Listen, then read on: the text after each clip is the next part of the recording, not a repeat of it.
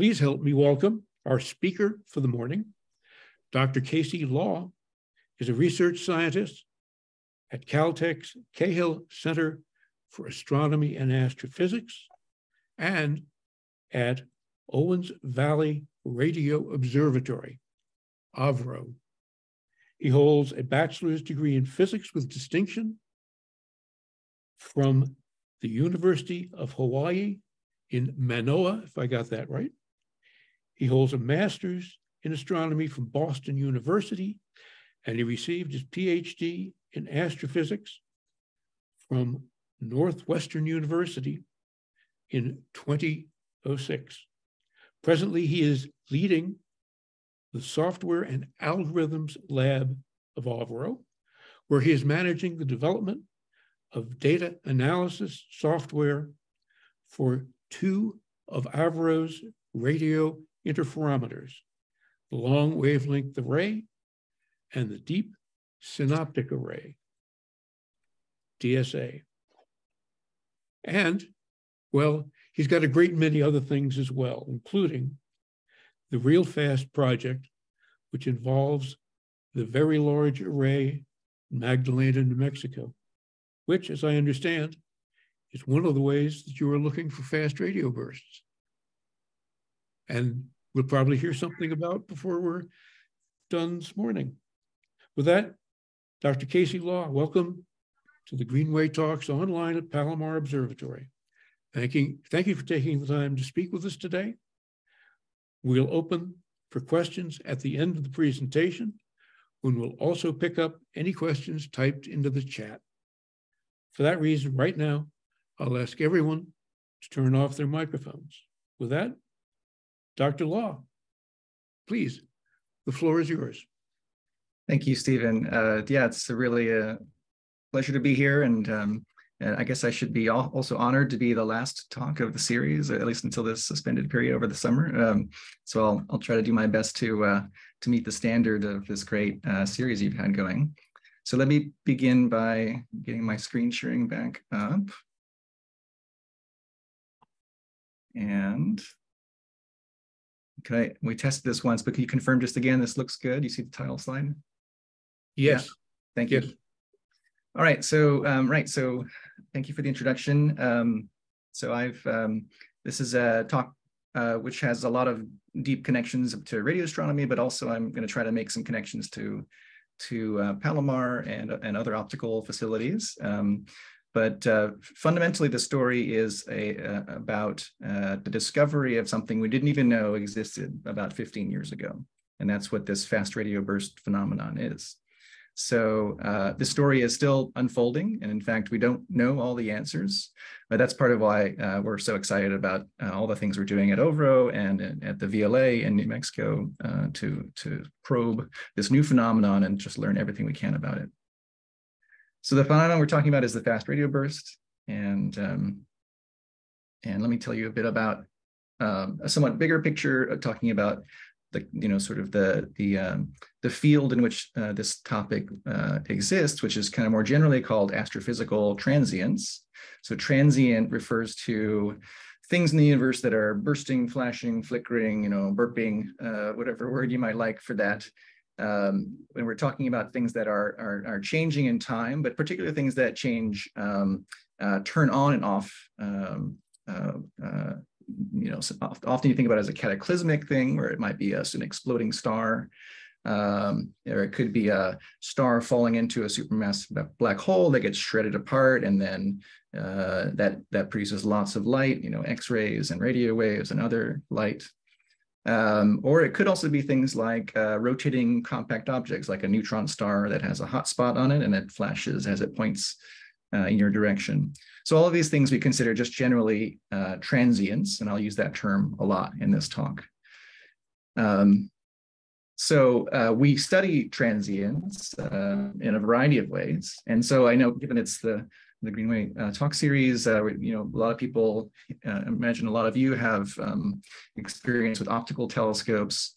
So I just wanted to make that bridge the radio domain through this graphic here, which is kind of handy, where it shows what we call the electromagnetic spectrum, right? So all of these terms we use in this diagram, whether it be light, as we call it, so visible light, infrared light, microwaves, radio waves, X-rays, gamma rays, ultraviolet. These are all references to different wavelengths of electromagnetic radiation.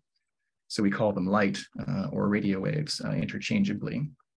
And for a sense of scale, radio waves are about as the wavelength of that light is about as long as an antenna you might see for communication purposes. So an FM radio antenna is a great big mast. An AM antenna is a great big mast. FM antennas might be somewhat more compact because it's a shorter wavelength of light. And then, microwaves might be something that can fit in your cell phone, right? That's the size of the antenna that's sensitive to that wavelength of light. And that's sort of the domain is sort of in that between FM and really closer to what cell phones and Wi-Fi communicate with, the bands they communicate at, is where you have really easy access to the radio sky and also the ability to make very sensitive radio instrumentation. So that's where we tend to work in the study of fast radio bursts in particular. And at OVRO, we actually have facilities that span a lot of this range of wavelengths of the spectrum, electromagnetic spectrum. So at the low end, we have a telescope that's called the long wavelength array, OVRO LWA, which is this sort of has a sort of pyramid-shaped antenna, which is very, very simple and cheap. And it's about, if you stand next to it, it sort of comes up to your chest. So that gives you a sense of the wavelength of light also that it's sensitive to. And that goes, you can see also the DSA here on the bottom left. So that's an antenna with a receiver, which is a little more compact. It's sensitive to, 20 centimeter wavelengths of light. And then on the bottom right, there are also just development of instrumentation at OVRO related to millimeter astronomy. And that's been part of the project called the COMAP instrument and the Event Horizon Telescope, which is now famous for taking the first image of the shadow of a black hole, as you might have seen in the news. So that's the sort of wavelength space. And when we talk about transients more generally and radio transients, we also talk about it in another axis, which is sort of the time scale. So, transients can be fast or slow. And that fast or slow in this sense, you can think of the time scales from something of the order of, like a bursting supermassive black hole will change in time. The brightness will change over years and years. So you'll see flickering, bursting, sort of slow rolling, plasma jets are blowing out from the supermassive black hole in timescales of years. And you can go all the way down to the fastest stuff, which is like associated with very small, intensely bright emission from neutron stars. So maybe little plasma instabilities that produce very luminous blasts of radio waves in just a nanosecond or a few nanoseconds. And that's what's on the left side of this graphic. So that's a wide range of timescales. And obviously, when you're developing instruments, you need to think carefully about what part of this sort of space that you see here you want to study. If you want to study fast things, there are certain aspects of the instrument design you have to think carefully about. If you're studying slow things, you have to design it customized for that purpose. And then one other aspect of this is there's this diagonal line between what we call coherent and incoherent emission, and that's sort of a bit of a maybe a jargony thing, and it comes out of physics, but the idea is that you have these electromagnetic waves, and you can actually have things like these supermassive black hole jets and so on, which are basically big, stirring up lots of material and making it very hot or are energized, and then that plasma might emit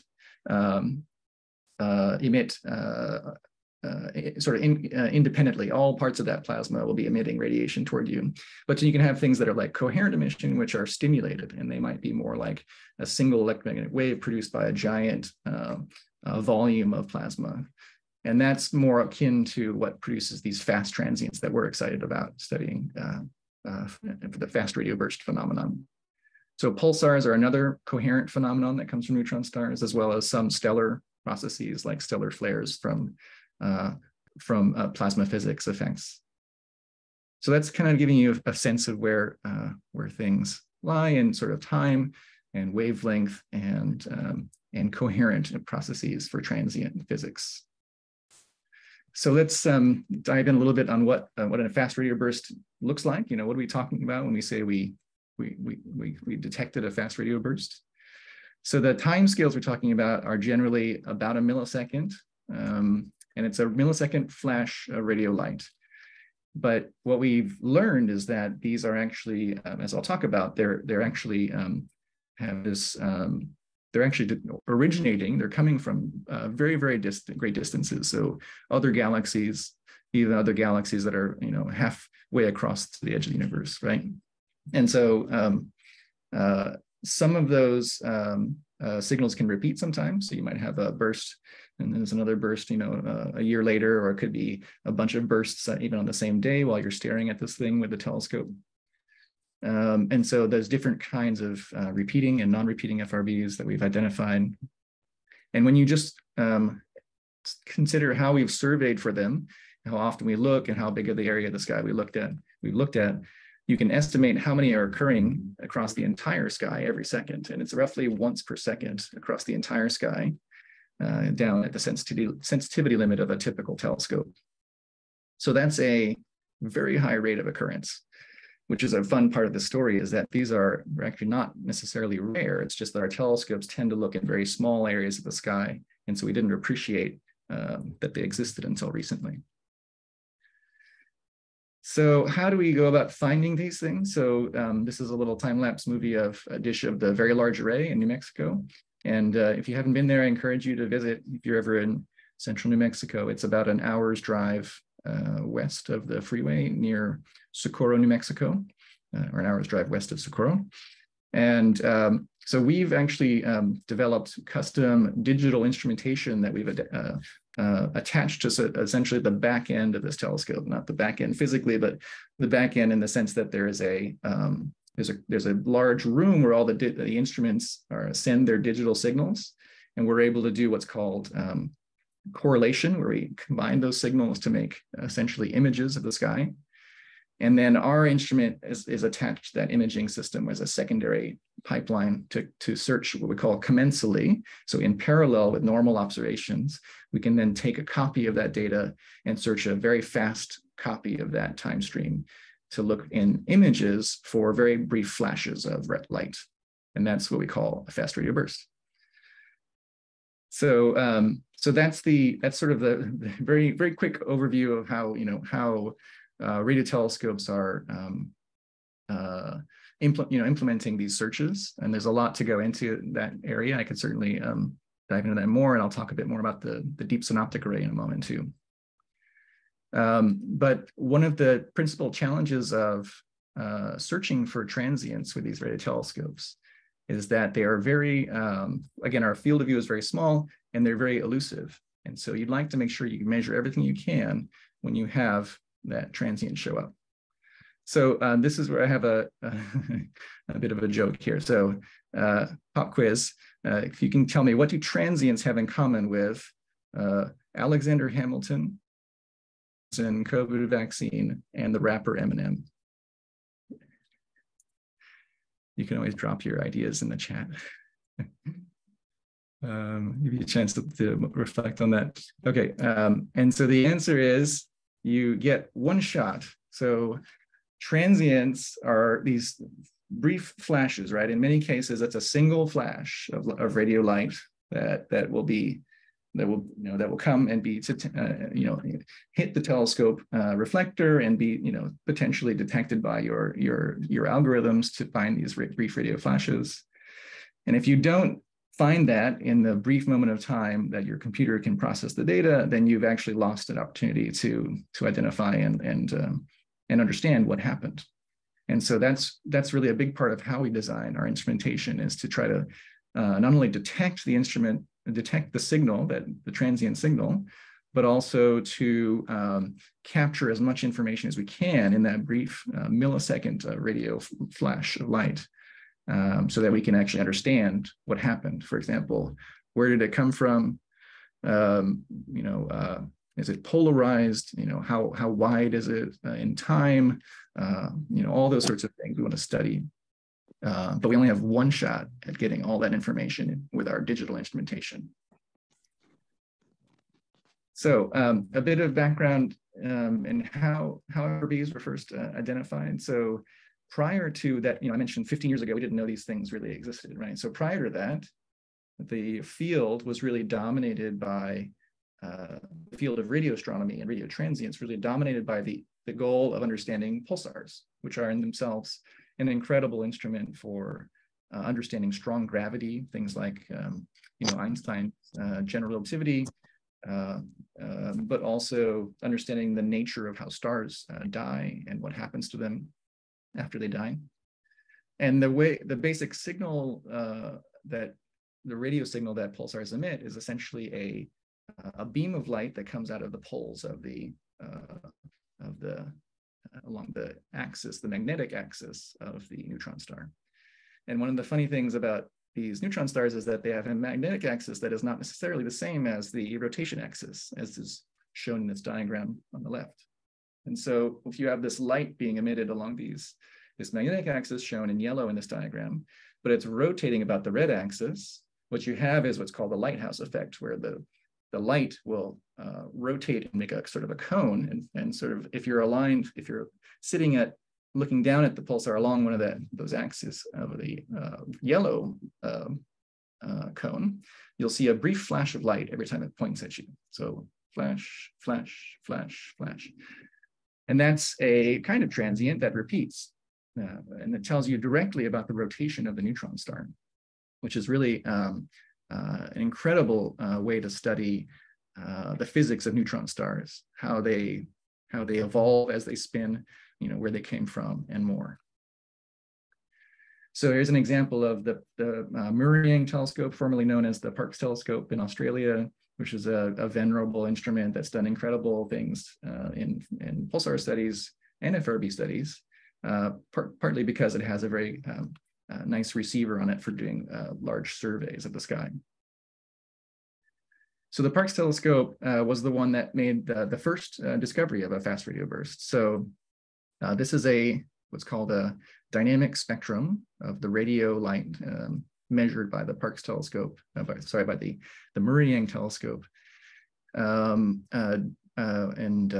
What people did with this, so let's see, I'm gonna back up 1 second. So pulsars, right? So we had these large pulsar surveys. They were studied in a way just to identify the pulsars, right? So they were looking for signals that were consistent with what we expected for pulsars. So repeating things, also things that were consistent with being located in our own galaxy. And what they did was actually, at one point, they decided, well, let's take a look. What would happen if actually there was something that was located, a transient that was outside of our galaxy and was traveling toward us through intergalactic space and other galaxies along the line of sight, and then into our galaxy? What would that signal look like? And what they realized is that you would have an extra sort of delay in the way the signal arrived at the telescope that was maybe not considered in the search algorithms. And so they reran the search algorithms with searching for signals that were progressively more and more delayed, as you see in this plot, until they found one of these extremely bright radio transients with this very steep slope that drifts out right off to the right at low frequencies. And that dispersive delay, that delay is what we call dispersion. So it's a frequency-dependent arrival time, where it arrives first at the top and later at the bottom. And the amount of delay there is consistent with having basically lots and lots of material between us and that, the source of that emission. And whereas if it was just coming from within our own Milky Way, you might see a delay that's consistent with maybe 100 or so milliseconds. This one was delayed by about 400 milliseconds across this band. And that was a real surprise. They didn't really know what they were going to find when they started the searching for these kinds of signals. And when they found one, it was instantly clear that something really, really different was happening here. Because once you have this much dispersion delay, and our own galaxy can't produce that much dispersion, it instantly means that it must be very far away, because intergalactic space has very little material. And so to add up all that material means that it has to go not just a little bit far outside of our galaxy, but very, very far, megaparsecs or even gigaparsecs away. But there was a wrinkle in the story, which was that at the same telescope, they were also identifying a very frustrating, confusing signal, which was named periton, which is a Latin word that was invented by an astronomer or I guess it wasn't invented, but it was a Latin word adopted from a story about a two-faced creature, I think. And the idea was this astronomer chose this name because they realized that, this signal that they were finding was, at least in terms of this little slice of the data, looked very similar to these fast radio bursts. When you looked at other information that was measured at the time, you could tell actually it was actually interference, so likely some source of interference that's local to the telescope.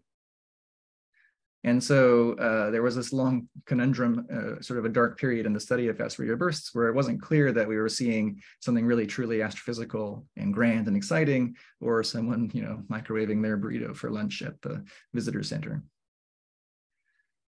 So happily, that story was resolved when people were able to build better instrumentation. We found more FRBs at other telescopes, and we knew that it wasn't just some sort of peculiar phenomenon associated with one kind of interference at the Miriam telescope. So I can tell more about that story also if people are interested in the Q&A. So I didn't really go into detail on this. Let me explain this dispersion effect a little better. So what I talked about the frequency-dependent arrival time in this, and it's shown in this dynamic spectrum, where the high-frequency radio waves at the top and the low-frequency radio waves at the bottom, and the signal arrives first at the top, and then you see it progressively delayed and a little late at the bottom. So that's an effect of, as I mentioned, it's an effect of radio wave propagation through ionized gas, and so the more that sweep stretches out to late times on the right, on the bottom right, the more material there is between you and the source of that light, because the assumption is that initially it was a nice vertical line. So you can actually, so in many sort of like ham radio contexts, people sometimes call this a chirped signal. So it has a sound that sort of sounds like a chirp if you play it. And I've actually made a sound for this little signal you see here, and I'm going to play it for you. So let me try that. Yeah, hope that came through okay. So that's the direct sonification of this radio signal that you see in this graphic here, and that's why it's called a chirp. So the longer it stretches out to go to the low frequencies at later time. So if it was to go like that, that would be a very long dispersive delay in the sound effect.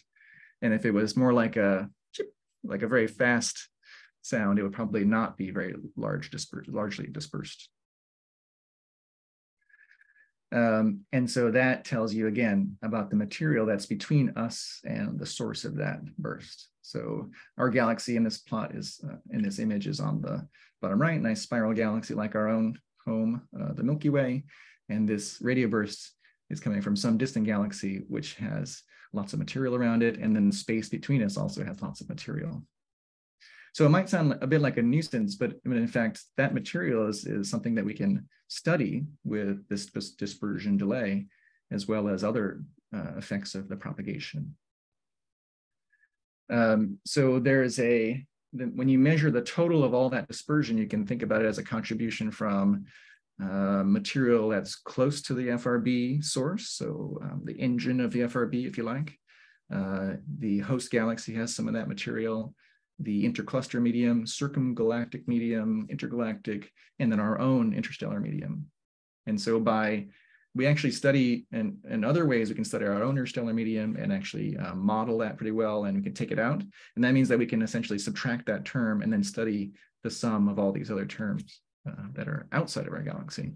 And that's incredibly powerful because other means we have of studying that medium are very indirect and doesn't tell us exactly about the density of gas. here we have an integrated measurement of the density of gas in all of these different components.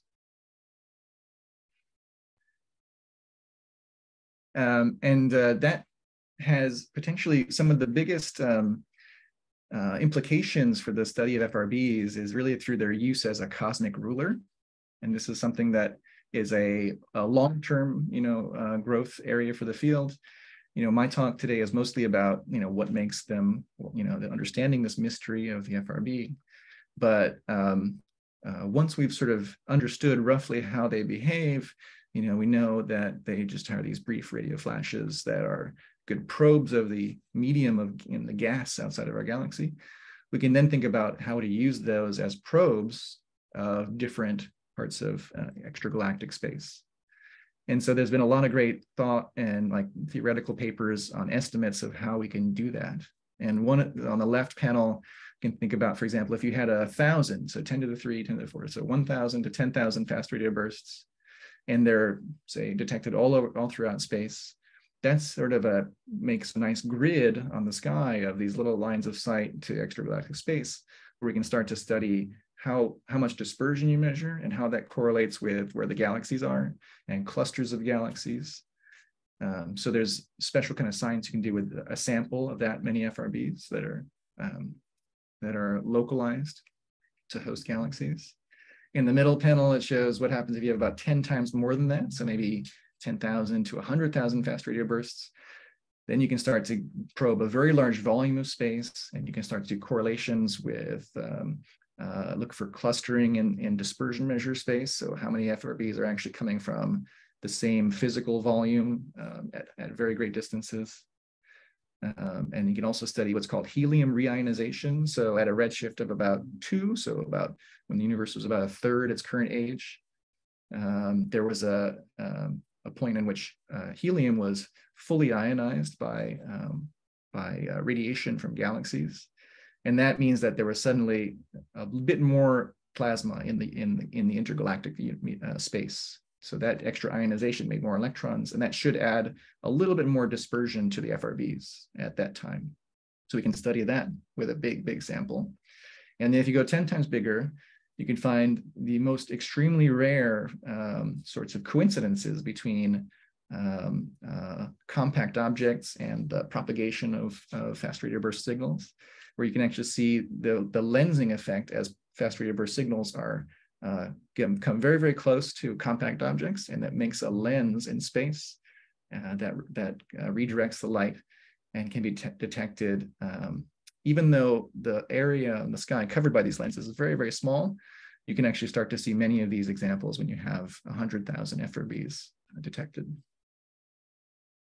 So there's huge scope for using FRBs as probes of the universe. But to get there, we have to really understand what makes them. Because if it turns out that, say, there's more than one kind of FRB source, and maybe some of them are coming from very messy environments, some of them actually have complicated burst structure that isn't a nice shape. There's all sorts of different confusion factors that might compromise our ability to use them as probes of the intergalactic medium and strong gravity. Then we need to really, if that's the case, then we really need to start categorizing and understanding the phenomenon of the fast radio burst and their sources of the source objects that produce them. So there was a time early on when there were more models for FRBs than there were detected sources. That's because people were so excited. They wrote lots of ideas, papers about how it could be stellar processes, or it could be accreting supermassive black holes, or it could be exploding stars of different kinds, or interaction of binary compact objects, mergers of compact binaries, all sorts of great ideas. And they're largely, most of them are still in play. We actually really don't know in detail. But one of the favorite models for FRBs is a compact, highly magnetized star that we call a magnetar.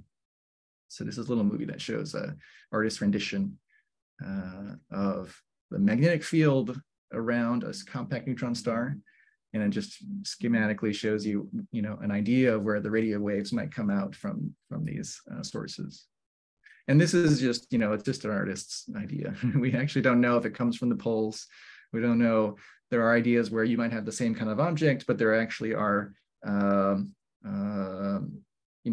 cracking on the surface of the magnetar that produces these big reconfigurations of the magnetic field, and a big blast of material comes out and hits the magnetic field, or it hits the surrounding supernova remnant, and that produces radio bursts. So there's all sorts of ideas, even with if you know that it's a magnetar.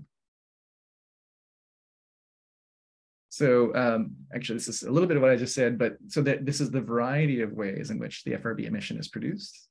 So again, on the left side, it shows the, an idea for a compact millisecond spinning magnetar. So very, very fast. Typically magnetars that we see today in our own galaxy have a period of rotation of about a few seconds. That's because they've evolved to the point where they've sort of slowed down. But we can imagine if we play the clock backwards, when a magnetar is first born, it's actually very expected that it would be spinning much faster. And the combination of that intense magnetic field and fast rotation means it actually will produce what's called a wind, so a magnetic wind, where it's blasting off or blowing off intense plasma emission. And that can actually have instabilities or can have other effects where it impinges upon surrounding material at extremely high energies. That could be relativistic outflows that hit surrounding material, and that in turn can produce a variety of high energy emission, or it can produce radio waves that look a lot like fast radio bursts.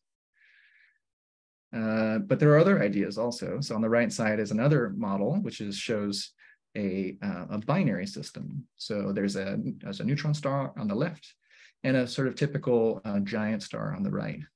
And there are actually known systems. This is actually showing a diagram, a schematic of a known binary, pulsar binary system with very well measured properties, because we can measure, in many cases, we can see from the light curve, or doing a spectroscopy of the brighter star, you can see the velocity at which it orbits. You can infer things about the masses of the objects in the binary, how it's being irradiated by the neutron star, and other things. So we know a lot about some of these kinds of binary stellar systems. And in some cases, we can actually know it very well. And then we can detect the radio pulsations from the pulsar. And there are cases where the radio waves are propagating through this sort of shell around the companion star, and they can be amplified and magnified and look a lot like a fast radio burst. Now, these are not typically as luminous, such that you would see them at gigaparsec distances, but they are in many cases magnified quite strongly, and theoretical expectations are that they could be magnified at a very even larger level. So that's a good example of something we know exists in the Milky Way, and maybe we can extrapolate to something that exists in other galaxies. So lots of great ideas, but to really understand which one of these models is the best fit, we need to have more FRBs that we've not only detected, but we've actually localized them very precisely. And so that's the biggest problem in FRB science right now, is finding them with a lot of precision in their spatial location. So for an example, here is the famous Hubble Deep Field. So this is a deep field taken by the Hubble Space Telescope, and it was chosen deliberately because it had very few stars, right? It's looking at a part of the sky which has, which is basically out of the galaxy. So there are a couple of stars in there, but not much. And that means that we can see everything that's extragalactic. And basically every point in this image, just about every point, is a galaxy. So if you found an FRB and it was somewhere in this circle, as the Parkes Murray-Yang telescope can localize them on the sky, you would have no idea which galaxy it was associated with. And even the venerable Arecibo telescope, rest in peace, has a much larger collecting area and a larger diameter, which gives it a more precise localization on the sky. But it's still not good enough to really pinpoint one source. So what I spent a lot of time doing at the Very Large Array in New Mexico is using a radio interferometer. So not a large single dish telescope, but a collection of antennas that are used as an interferometer to sort of synthesize one large telescope with a very high spatial precision. So interferometers are really the key, and that's where most of the technical development in the last, say, 5 years is developing new software, new instrumentation that makes it possible to use interferometers to identify fast radio bursts. That's been really challenging because, whereas say for the Murraying or Arecibo, you have basically one large data stream coming in from a single receiving element. In the case of interferometers, you have, the VLA has 27 antennas. The DSA 110, which I'll talk about, is currently partially completed. It has about 63 antennas. And that means you have lots of data streams you have to process and digitally combine to make the data streams you need to search for the FRBs. So it's a lot more harder technically and in the digital and software development side. But we're getting there. Actually, we're doing a lot in this area. So my major contribution to this field, I think, probably this be my biggest contribution. I hope to do bigger things in the future, but it was pretty fun. So that is the first localization of an FRB and association to a host galaxy. And so I was part of a team that helped develop this instrumentation I talked about at the VLA and run this search, which was pointing in the rough vicinity of an FRB that we knew would repeat, but was not well localized. So we knew roughly from the Arecibo telescope, we knew roughly what part of the sky was located, and we knew that we could just stare at that location and wait for repetitions of this burst. And all it took was really one burst detected with the VLA to get that precision and localization we needed to identify a host galaxy. As it turned out, this FRB was very, very active. We had 9 detected the VLA in an observing campaign of about 40 hours or so. And again, there's that distinctive, frequency time chirp signal. And what we did was we extract the signal along this chirp, and then you can do the same thing we do traditional radio interferometers, which is to make an image. So we take data from all the different telescopes. We can make that synthetic aperture, and through a computational process, we can make an image of that little slice of data, and that's what's shown in the middle panel here. So this is the full field that the VLA can see, and sure enough, there's this bright flash at this one point in the sky, very precisely localized. And the star pattern is an artifact that's produced by this, the fact that we have the fact that we're doing interferometry with this sort of limited number of antennas. So we have 27 in the case of the VLA, and they're spread across a big area, but they're not densely packed like a normal aperture. So it's a partial aperture, and that makes artifacts in the image. But we know exactly how it should look. That aperture shape is well modeled, and we can localize very precisely the burst itself. The big circles show roughly where we thought it was from Arecibo. So you can see we've done a big improvement from what Arecibo told us. When you point our telescopes there, we found this is a Hubble Space Telescope image, which shows a very faint host galaxy that's very precisely localized with the FRB. So the FRB is the little, let's see here. I think it's this, yeah, it's this red circle is the FRB, and it sits right on this little knot of star formation. And this ellipse shows the size of the host galaxy, which is very small. If you looked at it in the previous image from the Hubble Space Telescope, it probably wouldn't even show up in that image. So we really needed to have that precise VLA localization to get down and have a chance of seeing the host galaxy. And then we can turn around and take our other optical telescopes, like say the 200-inch, and put a slit on this galaxy, and we see spectra that look like this. And in fact, the first spectrum of a FRB host galaxy was taken with a 200-inch telescope. And I don't think it's this spectrum. Let's see, is it this spectrum? I know we have a few spectra of this galaxy, and this might actually be from the 200-inch. But what we're looking for when we put that slit on there is to take that light and then make this spectral measurement where we can identify spectral lines associated with star formation or other activity. And when we measure those spectral lines, we instantly know how far away it is. That's the measurement of redshift, because we know where those lines should be if the galaxy is at rest. And we typically see the whole set of spectral lines shifted to redder wavelengths because they're at great distance, and the Hubble flow carries them away from us. And so we can infer a distance from that redshift effect. So first redshift measurement, and that instantly tells us that this is not some small pulsar pulse that's in our own galaxy, but it's truly an incredibly luminous, powerful source that's at a gigaparsec away. So that's something like 1,000,000 times farther, roughly, than, well, let's see here. Sorry, yeah, about 1,000,000 times farther than typical pulsars are from in our own galaxy. And because 1,000,000 times squared more luminous than a typical pulsar it would be detected in our own galaxy. So that's a big number. Tells us that's something very, very different from what we've seen before. One other cool thing that came out of this first localization is it turned out that we also made deep radio images of that field. And see, there's the FRB image. This is a deep radio image. There's a persistent radio source at that same location. Now, this is not just an accumulation of lots of flashes. We can actually estimate that. We know that it's a source that is persistently there at the same position as the radio bursting source. And that turned out to be a real surprise that no one expected. And it's the motivation for tons of modeling, understanding what's the environment of the FRB source. And we can measure the spectrum of that source too. The radio spectrum actually is fairly unusual. It has this sort of flat radio spectrum with a kink in it, and it seems to be pretty stable in time. That tells us a bit about how it's powered, tells us how it's evolving in time.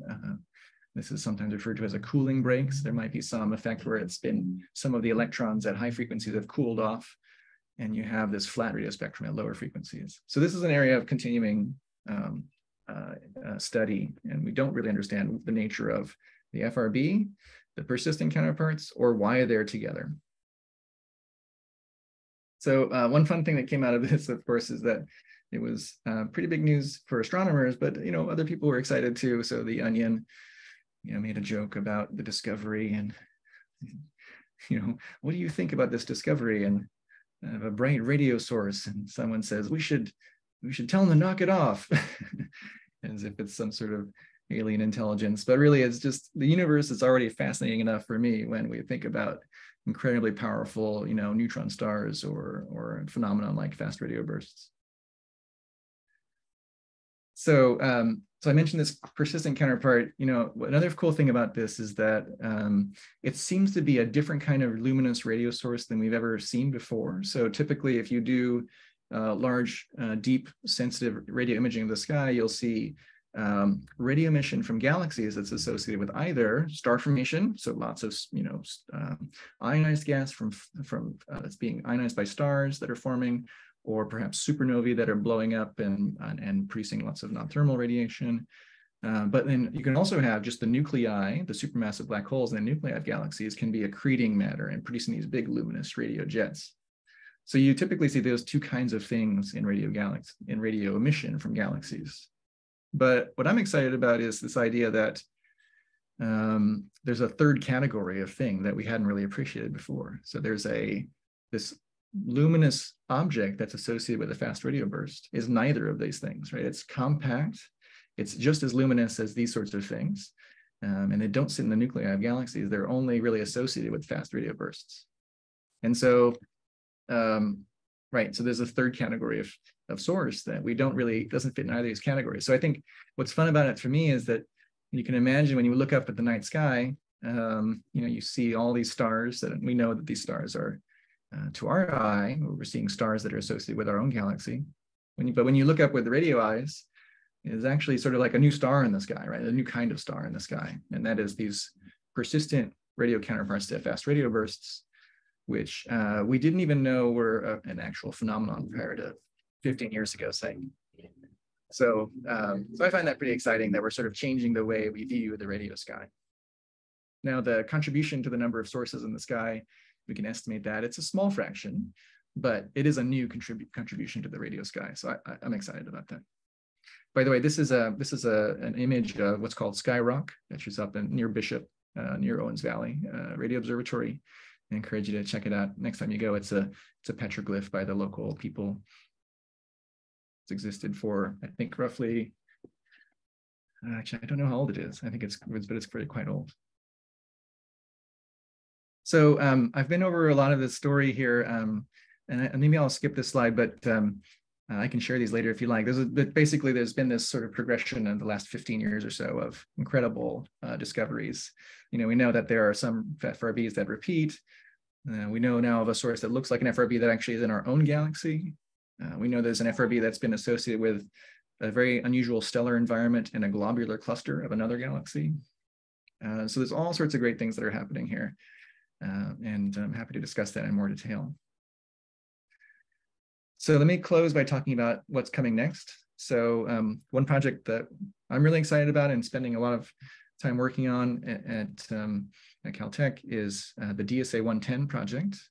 And it's really the first time someone's built a radio interferometer that was custom built for finding and localizing FRBs. So this is a collection of intended to be 110. Currently, it's composed of 63 antennas. There's a core of them that are all aligned together, and then there's a couple that are spread around the OVRO site. And all together, when you make an image with that whole collection, you have a really sensitive telescope that can localize FRBs quite well. And it also sees a very large area of sky. So the larger the area of sky, the faster we can detect the more frequently we can detect FRBs. So we find them often and we localize them. And here's a quick sample of 3 that we found early on in the project, which really started observing, I guess it's just a little over a year ago now. We first turned it on in earnest. And at the top, you see those radio impulses. So in this case, the dispersion delay is corrected for us. So they're just vertical lines. And then the chirp is sort of taken out. But you can see, at least you can see a little bit of differences in between different bursts. So one burst kind of looks like a simple little flash. One has 2 little flashes. And the one on the right has a flash that's a little bit wider, and it has sort of spectral structure. You can see scintillation effects there. All those things are physically, interesting, and we can measure and characterize them across all FRBs detected. Then the bottom row shows images actually taken with the Pan-STARRS telescope, which is a nice all-sky imaging telescope. And you can see in each case, the radio burst is localized to a little white circle, and it sits on a galaxy. So in each case, they're slightly different from each other. The one on the right, it turns out, is very interesting. It's a galaxy that's very, very close to us. And that means that we're seeing an FRB that's not too far away, and we can study it in better detail than many other FRBs. So now the DSA 110 project is actually going, since that time, the first 3, I guess I should say, over the last year, we've continued to observe and have now found 30, a little over 30 FRBs actually from this array, roughly 1 per week, 1 per 1.5 weeks maybe, all told. And this is a nice little optical sort of postage stamp image for every FRB in that detection, in that sample that's been detected. So you can see a lot of diversity in how the optical images, the host galaxies, look for those first 30 FRBs. And that's what we're really excited about doing with the DSA. This is a sample that is more than doubling what's been detected before in terms of the host galaxies. People have worked really hard to find the other host galaxies, but now we're finding them at scale. One fun thing you can take away from this little postage stamp collection here is that they're actually sorted in order of expected distance. So we have a way of estimating distance from the dispersion measure. And so the smallest dispersion measure is in the top left, and you can go across the right and then down a row and down a row. And then the bottom row is the ones that we expect to be most distant. And if you notice a pattern, the ones on the top tend to be sitting in galaxies that look very large. That's because, in fact, they are quite close to us. And the ones on the bottom often don't have galaxies at all. And that's because the Pan-STARRS telescope is not sensitive enough to see those host galaxies. So that presents a bit of a challenge. If we want to study these host galaxies and understand what kinds of galaxies can host FRBs and solve this FRB origin problem, we need to have bigger telescopes. And then the Hale telescope is a great one for going after these, 5-meter diameter. And then the Keck telescope is also a big part of our team's efforts because it's even bigger. Again, there's just so much work to do here that this class of telescope, 5 meters and bigger, are going to be doing a lot of work for FRB host galaxy studies in the near future. And I have, oops, backwards. And then the next generation, so beyond the DSA 110, we're now talking about a really exciting and more ambitious project called DSA 2000. And this would be an entirely new radio interferometer that would be, we're currently actively developing very aggressively, while simultaneously observing with the DSA 110. So we got a lot going on. The idea is to have a new antenna design, new receiver design, new digital system that can do more things, not just FRBs, but also make exquisite images. And that the part of the image, the reason we can make really, really terrific images with the DSA 2000 is then that number 2000. In the past, the VLA was very large digital signal processing problem in its time. It has 27 antennas, and we're going, almost 100 times larger than that. You can imagine that the computing problem associated with the DSA 2000 is very, very large, much larger than before. So we have a number of novelties, not only in terms of the antenna design to make them affordable when you build 2000, but also in terms of the digital signal processing and software and algorithms for processing that data. So this is a simulated image, actually, of the sky I think it includes an area of similar to what the DSA 110 field shows. So it's a few square degrees on the sky. And you can see it's just packed with sources, right? And this is meant to be a physically realistic estimate of the distribution of brightnesses and sizes for radio sources on the sky.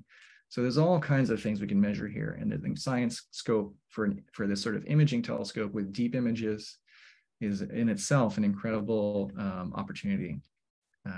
But we're also going to do commensally. So in parallel with these imaging surveys, we'll do the FRB searches as well. So I'm going to close here. I'll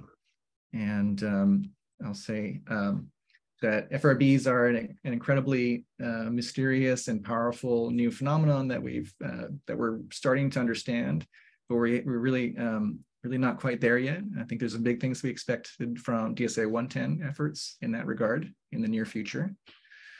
And beyond that, they're actually very valuable. Even when without understanding that origin problem in detail, we know that they're going to be useful as probes of the universe, whether it be through studying distant plasma, intergalactic medium, or in other galaxies, but also potentially through studying strong gravity effects with lensing of FRBs. And one of the most exciting things about the field is that it continues to surprise us, whether it be identifying a fast radio burst with these luminous radio counterparts that are persistent, or FRBs that are in our own galaxy, one FRB source that's in our own galaxy. They continue to be surprised every year. And so I'm just always having fun with those surprises. And one other point I would just like to make is that things like DSA 2000 are really demonstrating that the radio sky looks very different than what you expect. And we're hoping to demonstrate that with newer and bigger projects in the future. So I will stop there. Thank you very much for your attention. Dr. Casey Law, thank you very much. Fascinating subject, fascinating developments. And with that, I'd like to throw things open for questions. Actually, if I could, just before I take questions, I'm happy to take questions, but I wanted to just also share one link that came up recently. So as it turns out, Science Magazine wrote a nice little article about the DSA 110 and 2000 projects. So people can read that at their leisure. Ah, wonderful. Thank you. But yes, questions are welcome. Please, you can turn on your microphones and join the discussion, and please come up with a question. Or shall I could also go through the chat if you like. We can do that too. Yes. Yeah, well, let me just try that first since people were doing that during the talk. So I see fast radio bursts will data be provided to gravitational wave database. Right. Yeah, O4 of LIGO. That's right. So there actually is a lot of potential overlap between gravitational wave surveys with LIGO and fast radio bursts. So LIGO sends out alerts and makes a lot of their data public. I think projects like DSA 2000, when they're at that big scale, and also DSA 110, they also want to make their data public right away so that people can do clever things about, data science sort of things where you can try to align them, or you can find, infer things about the nature of those sources from the joint data set. But then there's also the instantaneous, co-observing and things like that we can do. And that is on the DSA 2000 side, I know there's a lot of interest in doing follow-up of LIGO events to look for the afterglow of these neutron star mergers. So they have a big slow transient that comes from the merger of two neutron stars. And you see the gravitational waves with LIGO, and then we can look that later with sensitive radio interferometers and see this afterglow phenomenon. So that's a big topic in transients also. Can I pick up on that one quickly? Are there any optical remnants known from fast radio bursts? So currently we have, there was a paper recently actually on the potential coincidence of a gamma ray burst with a fast radio burst, but it's still a little speculative. And as far as I understand and remember, there are no simultaneous detections of any other any other wavelength band. So if we find fast radio bursts, there's no optical ultraviolet, X-ray, gamma ray detected prompt burst that coincides with it. That does not exist yet. But there is, there's one paper out recently which claims, I think it claims that there might be one of these examples, a gamma ray burst that's coincident. So that's still quite new. Okay, thank you. Yeah, so I see a question also about Starlink. Yeah, Starlink is a big concern in radio astronomy. We all like to have good internet service, but for radio astronomers, it's a big problem. It's not just Starlink. There's, it's just a huge commercial field now. And some of these companies are actually a little more responsible than others. Starlink, I think, will take requests to avoid radio observatories. So we actually have a request in for them to avoid beaming down on our, for example, the DSA 2000 site, if we ever build it. That's out in Nevada. But that's not always the case for other providers. And so it's a big concern for us, is this communications interference. And Paulo had a question. Paulo, do you want to turn on your microphone and join the discussion, or? Paulo? Okay, let's bring it in from the chat. Beyond the field size comparison between a single dish and a radio interferometer, I would like to know if the process of correlation detection is a challenge in radio interferometry.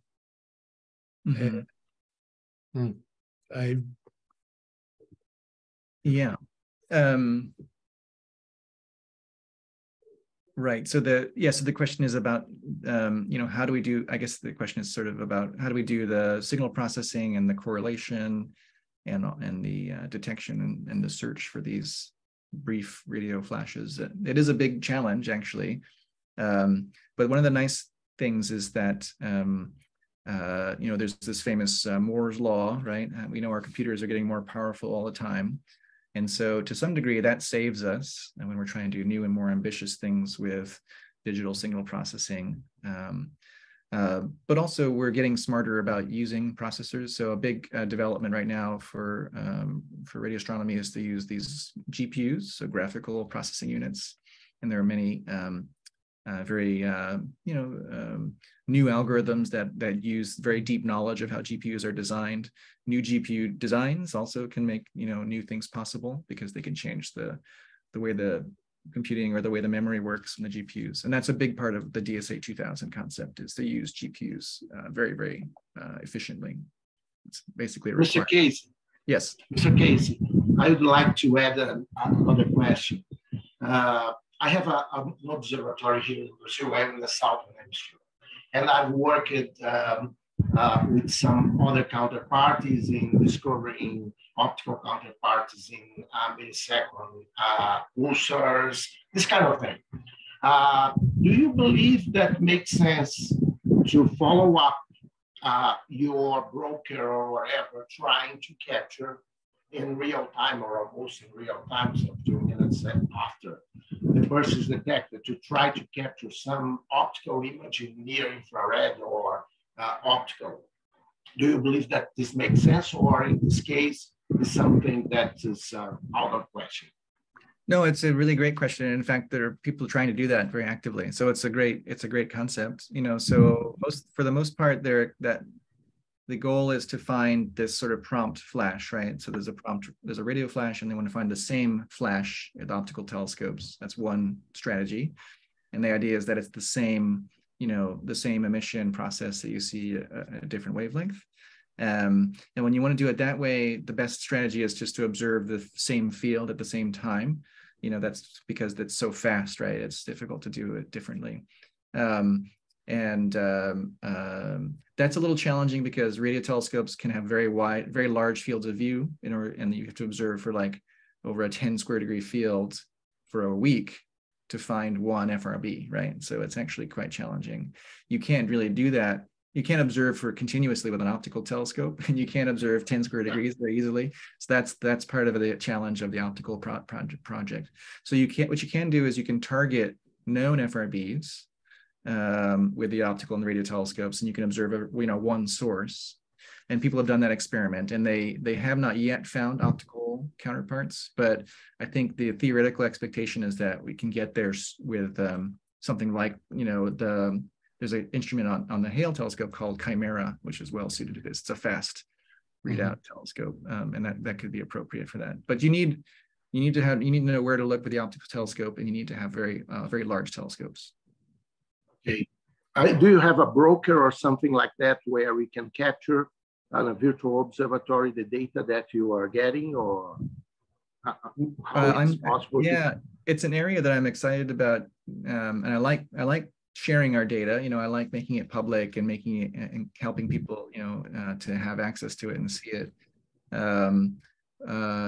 I think, let's see, I think on the time scales of relevance, we're not trying to build that right now. What we're trying to do is spend a lot of time sending as fast as possible, signals from the DSA, for example, to low frequency radio telescopes.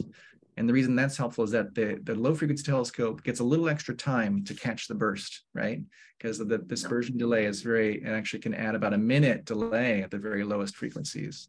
And so if you find it at the DSA, you can tell your low frequency telescope to, it can take a few seconds to think about it, and then it can go chase it down and observe at that location. So that's an area that I'm actually pretty excited about. But again, that's a fairly, we don't know that those bursts exist at those different low frequencies. And so that's sort of it's not a guaranteed success. Yeah. But to answer your question, I guess we're not thinking really hard about instant public alerts, but I think we want to get there soon. Thank you. Thanks for your question. Ken, you had a question. Yes, and let me see if I can phrase it better than I could in the chat. You indicated that you measure the polarization of the FRB signals as they come in. What kind of phenomena or structures in the intergalactic medium or other places produce that? It sounds like a reflection. And do you have enough? How stable are those conditions? And do you have enough probe-like signals that you begin to map and get some kind of an understanding of the extent of them and be able to apply that to future signals. Right. And so so are you thinking specifically about polarization? Is that right? Yeah, exactly. Yeah. Okay. Yeah. Thank you. So I had this one where I showed a little DSA data. This is showing the unpolarized light in this radio plot here, but we actually do measure the full polarization. So these are what we call Stokes parameters. And we measure it as a function of frequency and time. So there is a lot of science you can do with, sort of characterizing that from the signals we measure. The expectation is kind of similar. It's a similar kind of idea to what the dispersion effect does, right? We're assuming that it has, we can safely assume that it has sort of a simple signal initially, and that we're seeing it move through this medium and be modified as it propagates. Mm-hmm. And the assumption is generally that it's has a strong linear polarization initially. So so a strong linear polarization, and then as it propagates through material, it induces what's called rotation measure, among other things. And rotation measure is essentially a change in the polarization angle as a function of frequency.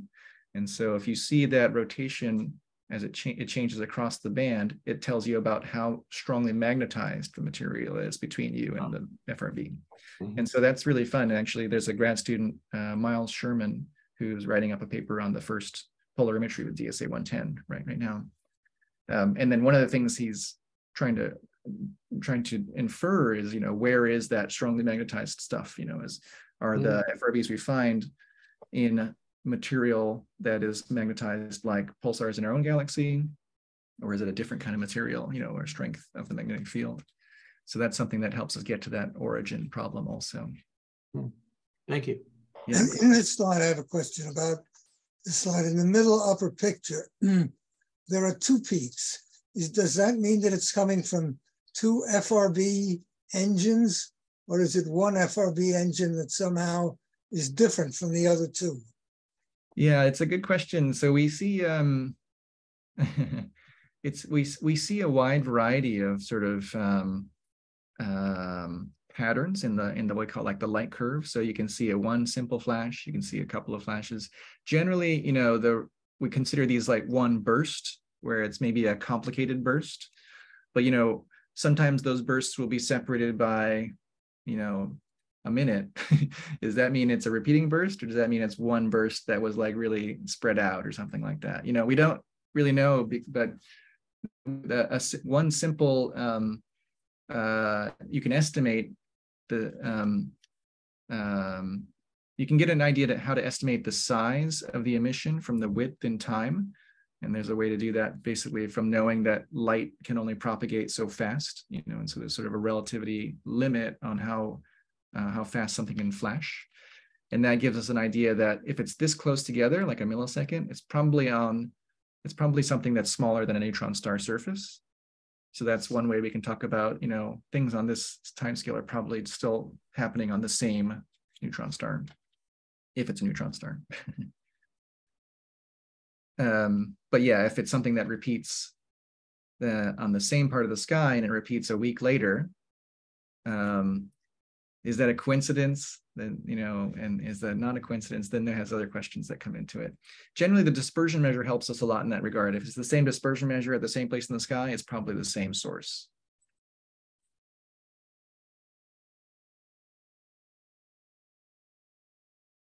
Okay, any other questions? What does one antenna cost to build at Overland? If you wanted to add one antenna. Oh yeah. So let's see. Let's see here. So what was the cost? So the DSA 110 project, I should have showed a picture of the antennas.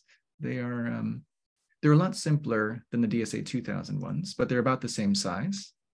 So the 110 antennas are commercial, and I believe they cost something like just the physical structure of it was something like $1,000. Yeah, maybe it's 2,000, something like that. And then there's the fairly significant addition to that is just the receiver element. So like how we sense the radio waves. There's a lot of work that goes into that, engineering work, to make sure that it's very, very sensitive, even though it's not a cooled receiver. And so that's a very big engineering challenge that we've basically solved. That component is maybe a few $100s. And then I think these numbers I might be wrong on it by a factor of 2 actually, but I do believe that these antennas are going to be built as somewhat higher cost because they need to be quite precise, and it's being built custom by our own team. I'm currently engineering that, and the goal is to have these be about $10,000 each. And they do a lot more. So they're they're fully steerable. They're much more precise. They have this shield on them to protect from interference on the coming in from the sides. So that's why they cost a bit more. But they have to be really cheap to make 2,000 of them, obviously. Are there naming opportunities here? Yeah. I know that graduates of elite engineering universities like to have things named after them. Yeah, I can certainly put anyone who's interested in touch with the development office, I believe is what it's called. I am not a faculty member, so like I'm not so connected to the funding side of it, but certainly there's great. So we have great private support for this 2000 project in particular. The DSA 110 is funded by the National Science Foundation, which is a public entity, and that was through a competitive public process. But the DSA 2000 is a little more, it's much more ambitious, and it's a little more speculative because we're doing a lot of low-level engineering work. And so because of that, it's been really, really helpful to have private funding. And so there's a group called the Schmidt Futures Philanthropy, which is created by Eric Schmidt, the former Google CEO. And their mission is very much about sort of supporting disruptive, high-risk technologies. And that's something that I think we're doing well, or becoming lower and lower risk all the time, because we know how to build the antennas pretty well, and we know how to do the digital signal processing pretty well. Other questions, anybody? Please step up. Well, we are getting down on time. Dr. Casey Law, thank you very much. Wonderful discussion. I guess you've been very, very generous with your time today. Let me, if I might, conclude with one question.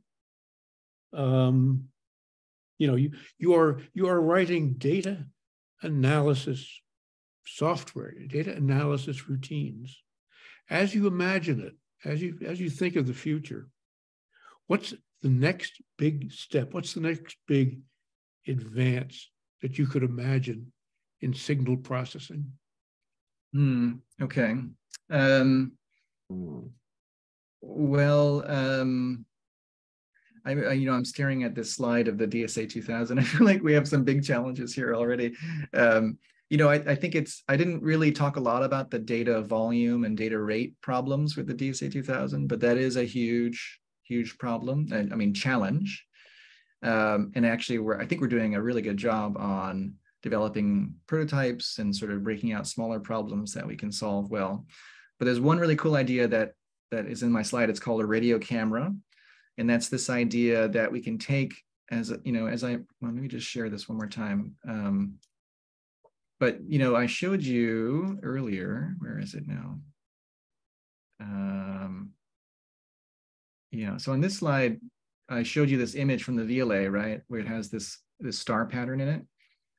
And this star pattern comes from the fact that it's 27 antennas, which you're trying to take those and combine them in a way that we call synthesizes an image, right? We're trying to make it look like it's a single telescope image from with a size of about 20 kilometers or something, right? So we're pretending, through digital signal processing and algorithms, that it's a large aperture, but we're only sampling little pieces of it. So it's sort of like we're working with a broken mirror in a sense. And that introduces artifacts in the images like this. And the goal of DSA 2000 is to not only have, is just to fully fill that aperture. So we have a same area of about 18 kilometers area, and pack it with antennas, right? 2,000 of them in there.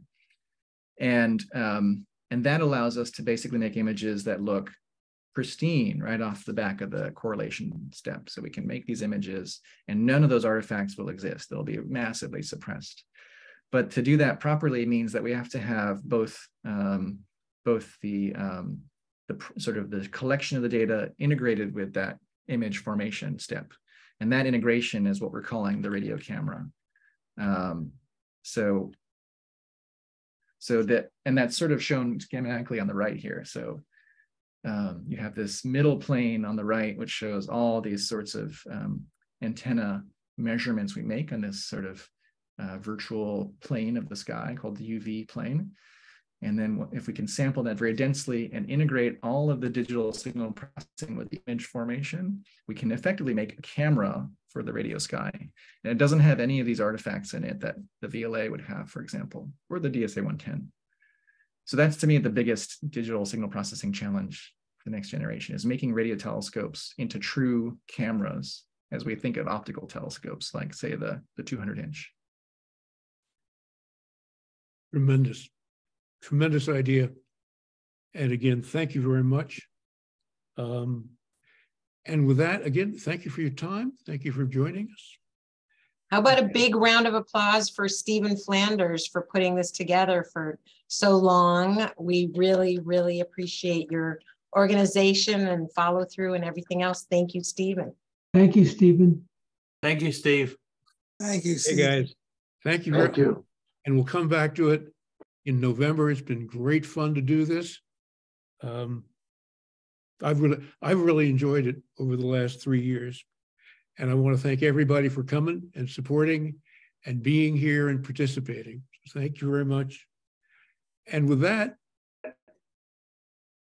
Dr. Casey Law, thank you again. Everybody. Thank you. Yeah, my pleasure. And I'll close the meeting and we'll see you in November. Bye-bye. Right. Take care.